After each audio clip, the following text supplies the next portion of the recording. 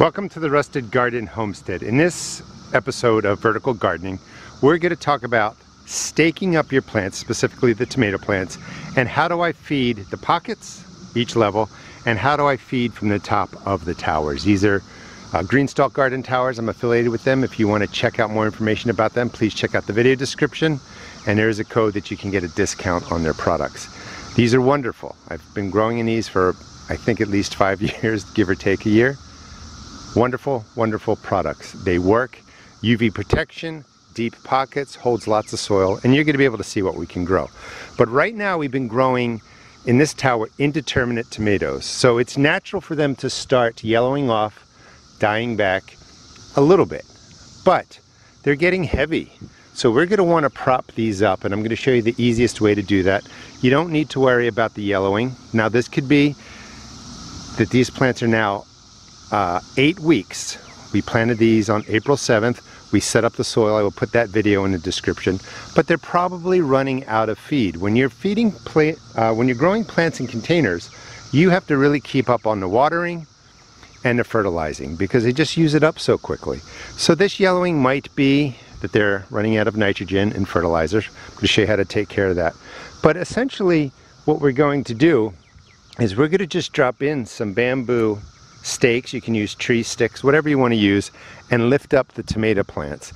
And what I did is I just picked up a bunch of these bamboo poles in 3-foot sections or 3-foot pieces, and I'm going to use those to prop up the tomato plant. Nothing fancy. Good at feed in each pocket in a container, fish emulsion. I just like pouring it right into there. You can certainly go from the top. What I like to use that for is my worm casting tea, and I'll show you how to use that. Peppers are going crazy. Great time to feed them. And it's about 6 to 8 weeks after you set these up and they've been growing, you can give them their first water-soluble feeding. If you need to, you can feed them earlier if you want, but you don't have to go crazy with it. Lots of sweet peppers. I've been eating these. Open. One thing I did add, these are the long skinny eggplant. They're the Ichiban, I believe. And there's tiny holes in here. That is usually from flea beetles, and I use insect dust on there. That might have been a leaf hopper to control that. So you're gonna have to have an insect dust available. You may need that. We'll talk more about that in a future video. Everything's growing really well. Strawberries are towering down or growing down. They're sending out runners. I will propagate them through there. And a tomato started growing in here. So I'm going to keep that going. As it gets bigger, I'm going to also tuck that into the tower. We'll see how it goes. And then all my herbs are over there in that tower. All right, let's get set up for fixing the tomato plants. So I will put the other videos in the description, but if you've been following the series, we put the smaller determinate types, the ones that might only get 12 or 18 inches up top. We don't want the heavier tomatoes, the bigger tomatoes up top, because it'll topple over the tower. But this is just die-off from, you know, maybe it got too hot, they didn't have enough water, I missed the frequency of the water, or let's get that. Missed watering it on time, so they dried out a little bit.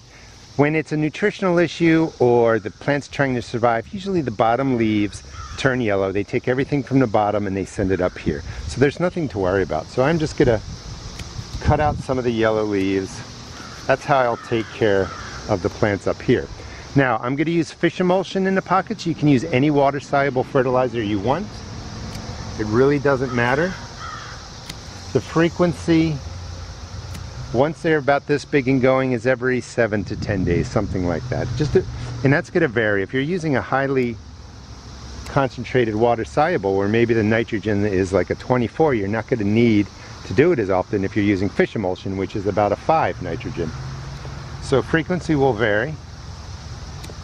And that's all I'm going to do to really clean up these tomato plants. Now, as we go down further, we get to the larger ones. Okay, so this is a bigger determinate variety tomato. You can see how long it is and it's bending down. You could let it run down if you want. I'm going to lift it up a little bit. This way more sunshine gets in throughout here. 3-foot pieces of bamboo. You could use 2-foot pieces. You could use tree branches. There was some yellowing on the leaves here. I cut them off. Now you just lift up the plant, drop in the post, and you know, maybe I want to sandwich one post on this side, one post on that side, and then I'll just take a piece of string and tie it to the two posts. I like the green stalk garden vertical towers because they're nice and deep, and you can put your sticks in pretty far so that they stay in. And you may need to use 2 or 3, and you can see that's holding. Now I'm going to take another piece of string, use a little more this time, and go all the way to the top here and tie it off around both posts. And I will do a close-up of this so you can see it more. And there's no set way to do this, and that's going to hold it really well. If it was a little bit flimsy, put in a 3rd post, but that will keep this determinate tomato upright, and it should do fine until it produces tomatoes and then dies back. All right, let's go down a little bit further on the tower. Remember, as the plants get bigger, we put them down there. And we'll do one more, and I'll show you the tower when everything is done. We're taking a look at this better bush. It's really big, and I get in, look for the yellowing leaves, and again, that could be because I just missed watering on time, but overall it looks pretty good.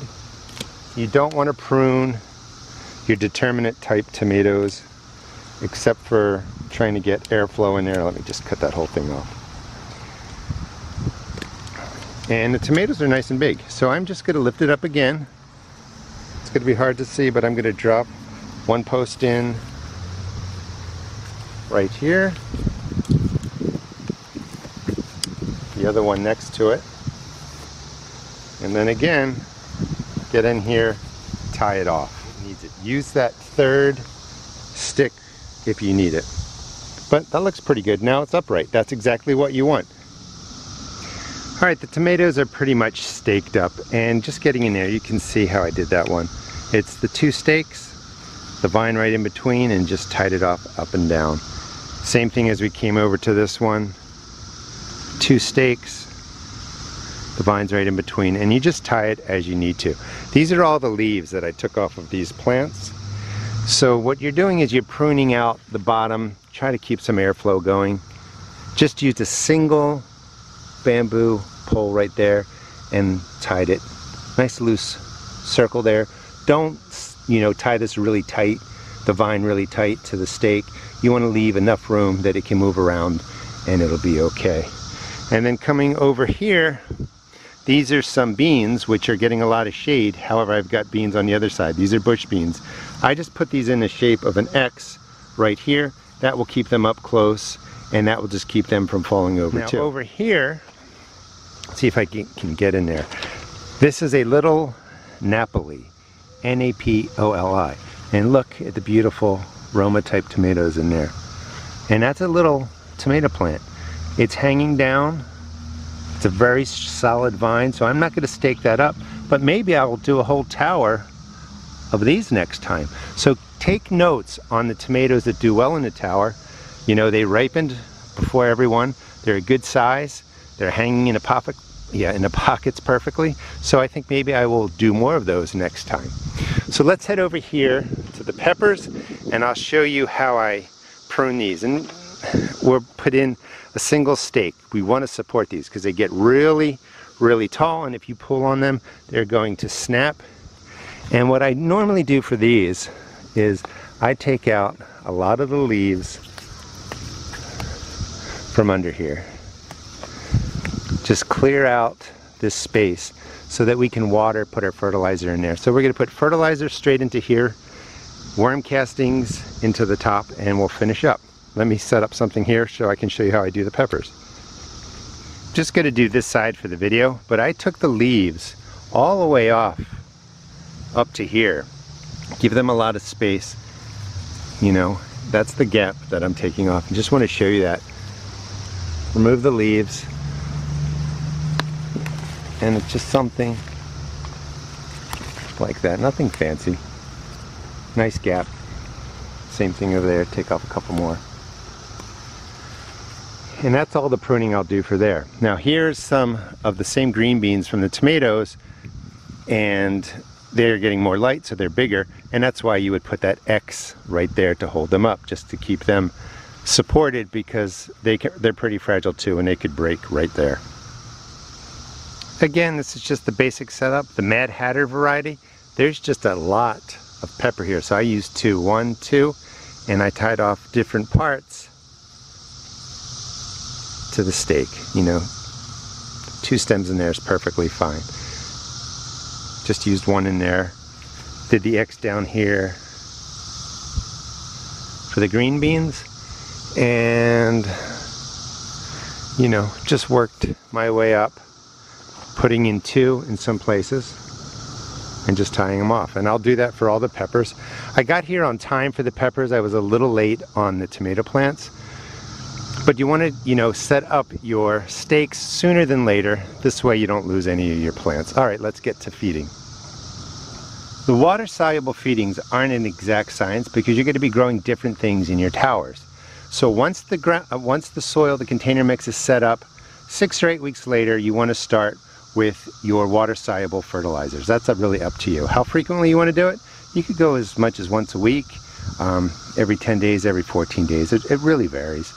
I like to go about every 10 to 14 days. I use a fish emulsion. That's a 5-1-1 NP and K. That's great for the green growth. I'll show you how I do that.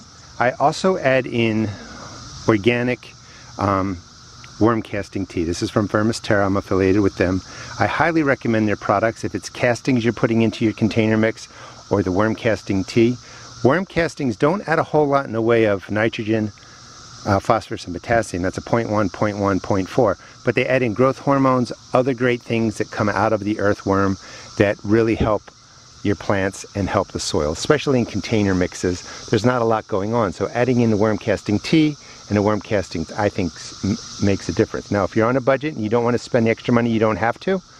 Granular fertilizer, compost, fish emulsion works really well. So mix it however your instructions tell you to do. That's a 2-gallon container that has the fish emulsion. The tip that I think is really important is don't feed your plants after you've watered in your towers.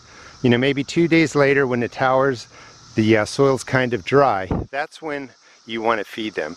I like coming in right on the side, about that much per pocket. You could do every other pocket, because this is going to move and just kind of fill in that whole lower container.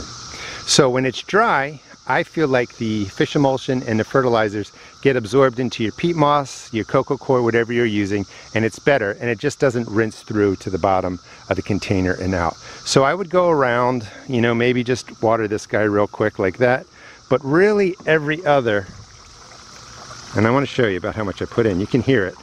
Just fill the pocket and work your way around. 1 gallon probably treats 1 level, so 1.5. So it'll take me 4 gallons to really feed this with fish emulsion. That's why I don't feel like you have to do it every 7 days or even every 10 days. You know, every 2 weeks, feed it well, you're good to go. So I would do that for the entire tower. Let me do that and then we'll get to the worm casting tea. Now the amount doesn't matter that much, but I'm just going to show you because people do ask a lot of questions. A good soaking right in there. And again, I would just do every other pocket up here. You know, no rocket science, but you're just distributing 1 gallon of the fish emulsion or water-soluble fertilizer to each level of the tower. One thing you'll run into is if you're doing like the tomatoes or the peppers and you have all your stakes in there, it's going to be hard to put the watering can in here. The vertical garden is a great design. You can feed it right from the top. I just like doing it from the sides because it's a little quicker for me. But the worm castings I put in top. So I just pour in 1 gallon right into here. and that's about a gallon. And the system's set up so that it will just kind of work its way down, and there's trays in each level there's a tray in each of the container levels, so that fills up with the worm casting or the water soluble fertilizer, and it gets distributed by drip into the container. It's pretty cool. You're really putting effort into getting the water soluble fertilizer in the top and all the way down to the bottom of the container so that your plant roots can get it from all different places and spaces. Hope that makes sense. You don't need to overstress about the exact technique for this. These are the principles and they work really well. As long as that you're feeding from the side or you're feeding from the top, that works really well. After you're done with your feeding, give them a couple hours to kind of just let that stuff absorb through the container mix soil, and then water them in well, and then you just go back to your watering routine. Thanks for watching. Please check out my seed shop at therustedgarden.com. And if you have a small space, I highly recommend these vertical towers. We've really fit a lot into this small footprint, and things are growing really, really well. Thanks for watching, and again, please check out my seed shop at therustedgarden.com.